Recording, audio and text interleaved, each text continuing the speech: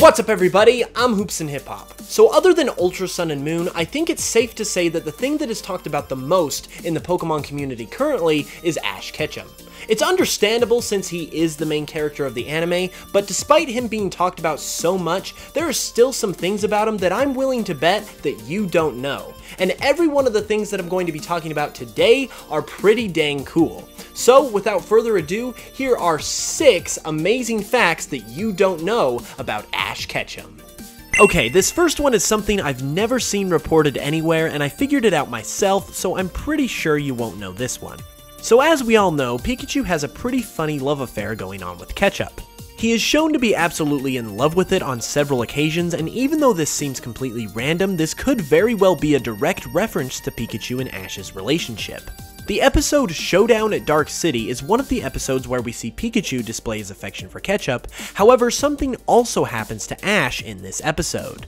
Ash, Misty, and Brock all have to give themselves fake names in the episode, and the one that Ash receives is Tom Ato. This is obviously a pun of tomato, and given that his last name Ketchum is just one letter away from ketchup, if you put the two together it creates tomato ketchup, which might explain why Pikachu loves it so much. One of the things that people have always wondered about Ash, aside from whatever those marks are on his face, is what the heck the symbol means that was on his original hat.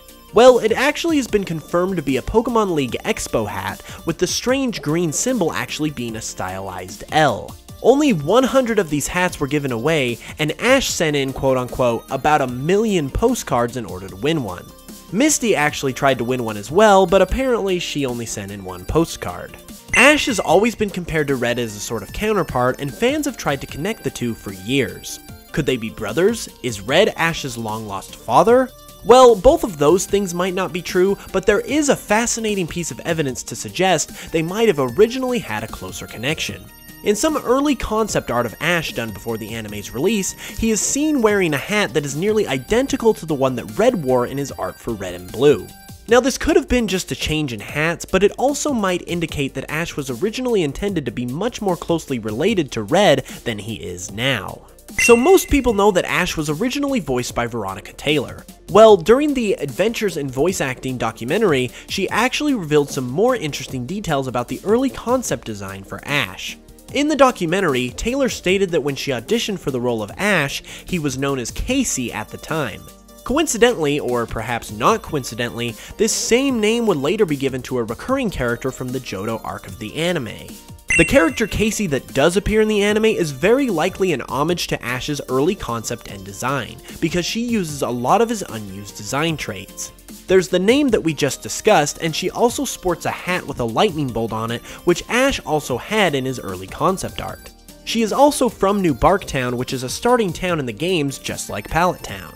Last but not least, and also from the Adventures in Voice Acting documentary, Veronica Taylor stated that after she was officially hired for the role of Ash and recorded her lines for the pilot, she was actually fired because 4 kids wanted to hire a child to do the role instead.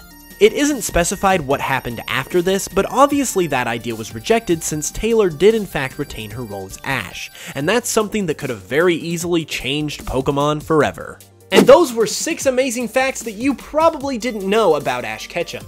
If you're wondering why I went with 6, well, I wasn't able to quite get to 10, but I obviously got more than 5, and I didn't want to cut any of these facts since they were all so good. If you did happen to enjoy the video, make sure you leave a like and let me know your thoughts on these facts down in the comments below. Also, if you're new, make sure to subscribe because I upload great Pokemon content every Tuesday and Saturday, and also be sure to check out my Patreon for some awesome exclusive content. Anyways, with all of that being said, I will be back with another video soon, and until then, as always, I'll smell you guys later.